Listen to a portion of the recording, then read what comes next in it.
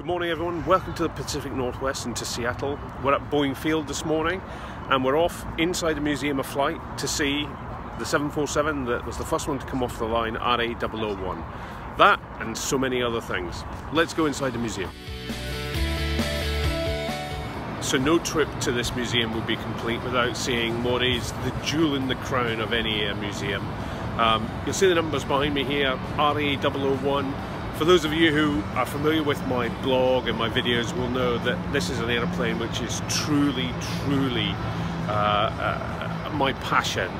It's the city of Everett. It's the first 747, the first jumbo jet ever to fly. 9th of February 1969. This airplane was taken up by the chief test pilot at Boeing and truly revolutionised air travel after that. It was the first wide-body jet ever built and is still today changing the world.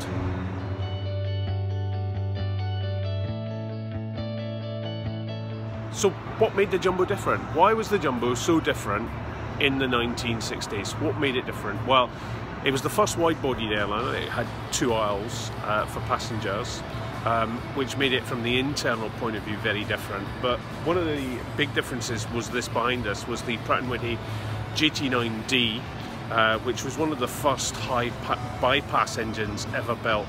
An amazing engine which gave it the power and the thrust to lift the jumbo jet off the ground. There was no other engine around at the time that could do that. They had huge problems with this engine when they brought it into service. It was really challenging, and actually it almost broke Boeing, the delays because of the engine. Boeing almost went into bankruptcy over this project, but it didn't. Let's have a look at the wing, because the wing was another one of the great special things about this airplane that allowed it to land at short airfields and take off at massively high weights. So here's the wing of the 747, a unique at the time piece of engineering.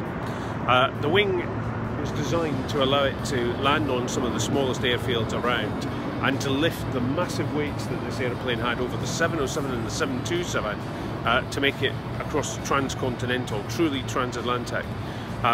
What was the difference? Well, actually it was these things here, Kruger flaps at the leading edge of the wing, and it had triple slotted flaps at the back end of the wing. That increased the wing size by about 21–22% when the aircraft was taking off and landing. And what that did was increase lift by over 90%.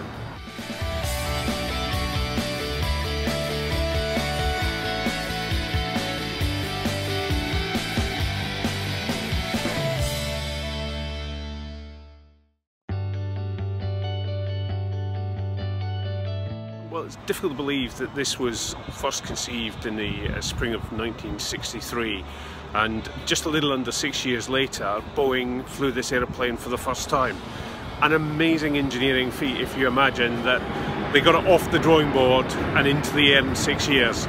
That just doesn't happen even in modern times with airliners.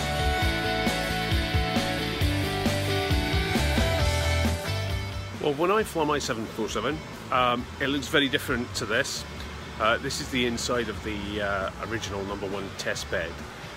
As you can see up in the ceiling is exposed in this aircraft. To give you an idea of how large the aircraft actually is, when you have the cabin roof in it, it does actually feel quite claustrophobic. But it also gives you an impression this aircraft is just about the same width as the 747-400. So actually it gives you an idea of how wide it actually is with nothing in it. It actually does look cavernous. Now this aircraft was originally designed in the time when supersonic travel was going to be the next big thing. The SST, Boeing was developing the SST, the collaboration in Europe was developing Concorde, and Boeing never really thought that subsonic travel would continue. So when they built this aircraft, they thought about a freighter and a secondary use for it rather than subsonic passenger travel. So when the aircraft was built, that's why it has the upper deck, the cockpit on the upper deck, so that you could have the swing nose, and way back there would be the swing nose would lift, and you would have this massive cavernous flat area to push cargo in, and it was designed to be able to have a double pallet all the way down here. So this is why the 747 has been so successful over the years, not only as a passenger aircraft but actually as a freighter as well. And that's why the upper deck was conceived. Many people probably don't know that. Many people would have thought it was a place to go up and have a nice drink and have a business class seat. Well, actually, originally it was conceived to allow the freight to go below it. And it was only Juan Trippe who actually, when he saw the space behind the flight deck, decided this is a place to put a bar and we could have some fun up here. And obviously over the years that's developed and we've had a much larger upper deck on the 400 and the Dash 8 series.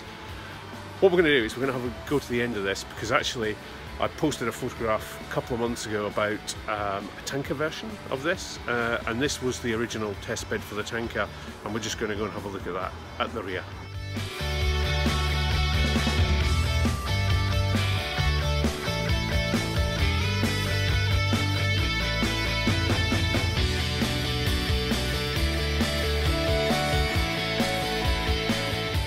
I find it amazing that the 747 has really been an engineering feat that's stood the test of time, really.